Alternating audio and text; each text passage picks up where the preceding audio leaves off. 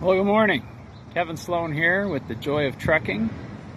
I'm driving for Werner Enterprises and had a little problem yesterday.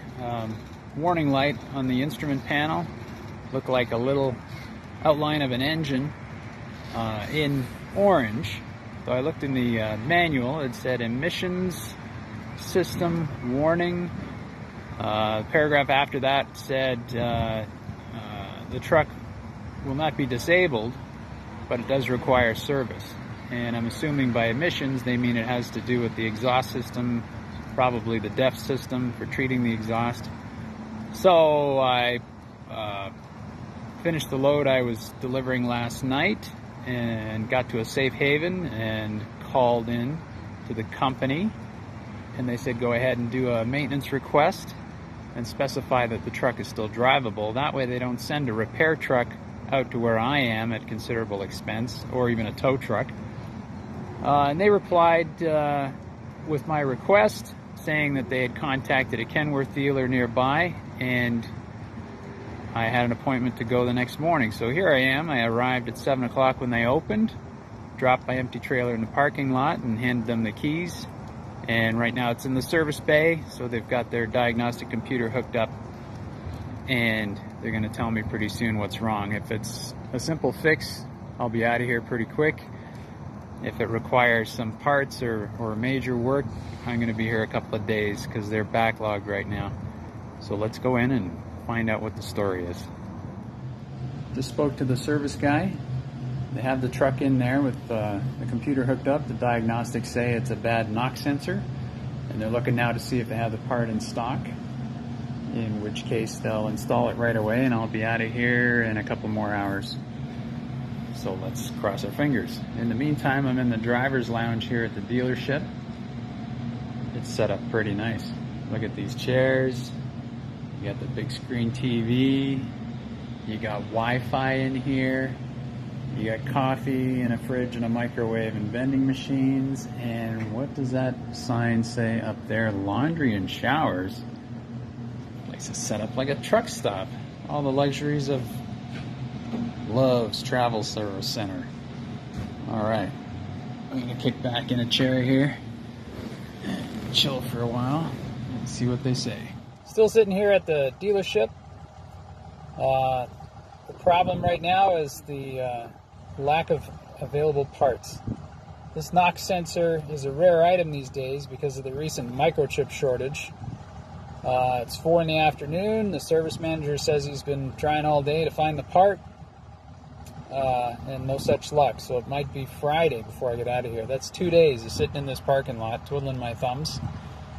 So I just put in a call to my fleet manager, and he's going to send an email to the service department to see if they maybe have one somewhere. It's my thinking that, you know, with all the service departments at all the different terminals, maybe they keep some parts in stock.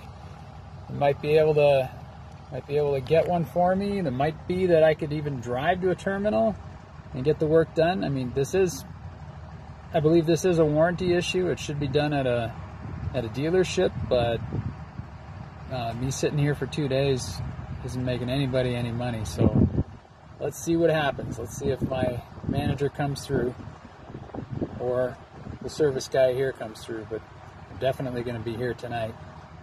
I've been here at this Kenworth dealership for 2 days now and still waiting on a knock sensor to show up. They have not located the part yet. So I informed the company this morning, and they decided to put me in a hotel room since I've been sleeping here in the parking lot for the last 2 nights, which doesn't bother me. I got everything I need on the truck. All I needed was a bathroom, and they have that inside here. But yeah, set me up at a nice hotel. I was going to go over there this afternoon and check in, since the weekend's here and the part's not here yet. Seems like the best idea. And half an hour later, I get another message saying proceed to the terminal, about 2 hours away, for another truck assignment. So instead of having me sit here indefinitely and wait for a part, I'm going to get a new truck and get back to work. Sounds like another message coming through now. So I just got to wait until I'm cleared from the service desk here, make sure the bill is paid and everything, and then I'm going to get on the road. See what kind of truck I get next. I sure hope it's a Kenworth, because that's my favorite. Okay, next chapter. Hooked up my trailer. Was about to head out to the terminal. Checked in with the service desk one more time. And lo and behold, the part is on the way. Should be here within the hour. And they will put it in right away and get me going again so I can get back to work. So as you see behind me, the guy's working on it right out here in the parking lot. So I went in and ate my lunch and came back out here and checked it out. Looks like it's going good. So if all goes well, I'll be out of here probably in another hour or so. So good news, I get to keep my truck. And I'll be back to work. Yay! And now for the conclusion to our happy story of the truck repair. It's about 10 after 5 on Friday afternoon. The repair was finished at 3 o'clock. They installed the NOx sensor and test ran it for quite a while.